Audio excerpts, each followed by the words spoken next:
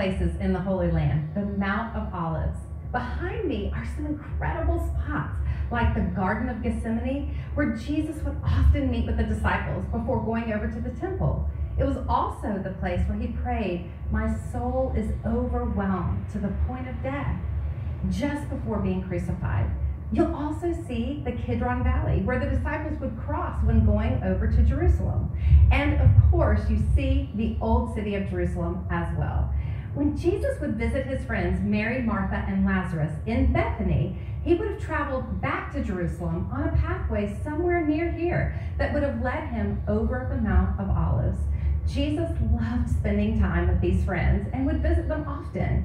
If you're familiar at all with the story of Martha, you probably remember her and her sister Mary. Now stay with me, even if you're very familiar with this story, because I'm going to unpack something fascinating. I'll call it a fascinating twist that I never realized until studying these 7 I am statements of Jesus.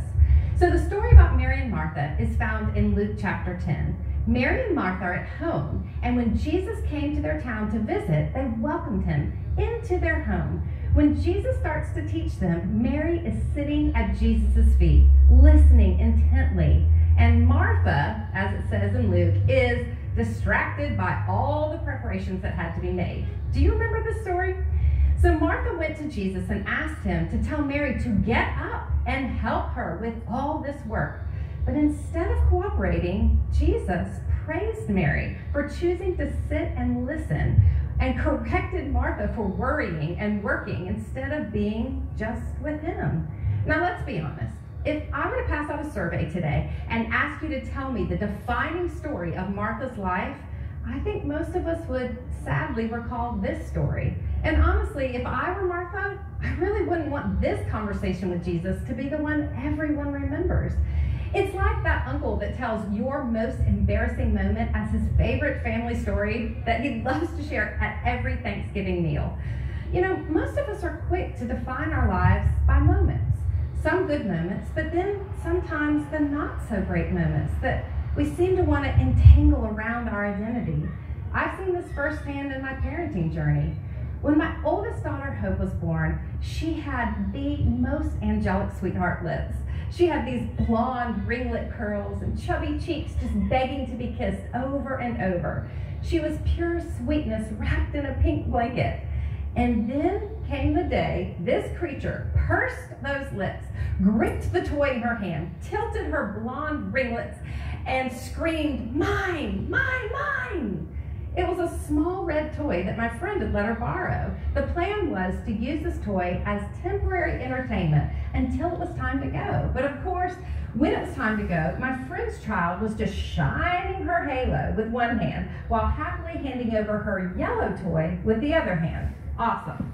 "Mine, mine," my daughter screamed as every eye in the coffee shop stared at me. I could feel a burning flush of embarrassment rush from my chest to my face. I pried the toy from Hope's hand. I thanked my friend. I hoisted my kicking and screaming daughter out of the wooden high chair. And then, in slow motion, I watched in horror as she kicked my paper coffee cup from my hand and sent it careening across the floor. I felt my fragile identity as a mom just melt into the puddle of spilled coffee. What happened to my angel? My beautiful, beautiful daughter was not so angelic. Well, it's been years since that day in the coffee shop, but how I wish I could go back with my little inexperienced mommy self on that drive home that day, and I would say, look, your daughter, Lisa, is a child in need of a parent. She needs to be taught, and some of your best teaching opportunities, well, they'll come when she puts her sin nature on display. Don't fear or fret or feel like this is some sort of failure on your part. Her outside demonstrations are an internal indication for her need for guidance. So guide her, love her, and always remember, be the parent, not a friend, not her buddy, the parent. That daughter is now 22 years old, and Hope is an absolute delight. But her growing up years were not always easy. There were many, many times where she made mistakes and put her sin nature on display. Even in those seasons where I felt like she was doing everything opposite of what I taught her, Eventually, I could see all that parenting was in her. Nothing was wasted. Even the days where I thought I was an epic failure as a mom, those days were still good investments. But I had to keep the perspective as her mom, to use her faults and frailties as maturing moments, not as liabilities that labeled her. Which is why I feel we must revisit Martha and forever redefine the story she's most remembered for.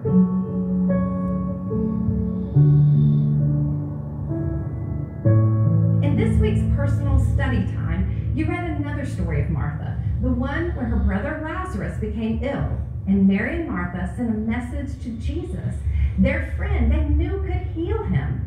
The message said, "Lord, the one you love is sick." And I'm sure they fully expected him to drop what he was doing and come right away. Jesus, though he was not in Bethany at that time, got the message, but then did something that must have seemed shocking. He waited 2 more days before leaving. And then the journey took an additional 2 days. So by the time he got there, his friend Lazarus had been dead 4 days. 4 days is important because back in the time of Jesus, they didn't have modern medical technology to see when someone's heart stopped.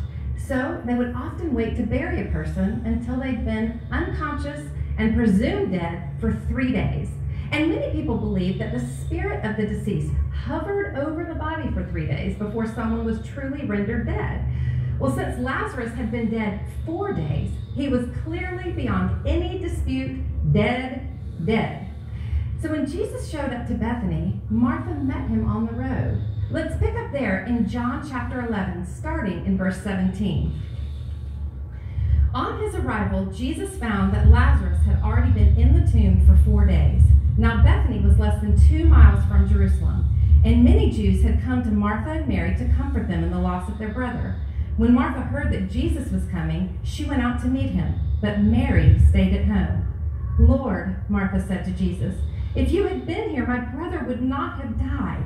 Now pay attention to verse 22 because I think we see evidence of Martha maturing. Starting in verse 22, it says, "But I know that even now God will give you whatever you ask." Jesus said to her, "Your brother will rise again." Martha answered, "I know he will rise again in the resurrection at the last day." Jesus said to her, "I am the resurrection and the life. The one who believes in me will live, even though they die. And whoever lives by believing in me will never die. Do you believe this?" "Yes, Lord," she replied. "I believe that you are the Messiah, the Son of God, who is come into the world." This is the twist I've been so excited to share. Martha, the busy one. Martha, the distracted one. Martha, the one I'm so prone to be just like, became Martha, the chosen one. The one Jesus chose to reveal this glorious I am statement to. I am the resurrection and the life. Wow. I don't know about you, but this is the story I want to forever tie Martha's name to. Not Martha, the distracted one, or Martha, the demanding one, but Martha, the one Jesus set apart with great favor to be the first one to know his resurrection power and the full life he offers. She would hear it first from the lips of her friend Jesus. Then she would see it in action as the miracle-working Lord raised her brother from the dead. And then she would see it when her Savior himself was crucified and rose again, leaving his tomb empty. This wasn't just an event that happened then. It's happening now. The resurrected King is bringing his resurrection power and his full life to you. Yes, our physical bodies will die, and we will receive a resurrected body in eternity. But in the meantime, when Jesus says he is the resurrection and the life, he's providing a way for us to live, really live. Now, there are 2 things I want you to consider. First, has there been a time in your life that you remember specifically surrendering your heart to Jesus as your personal Lord and Savior? I'm not talking about just going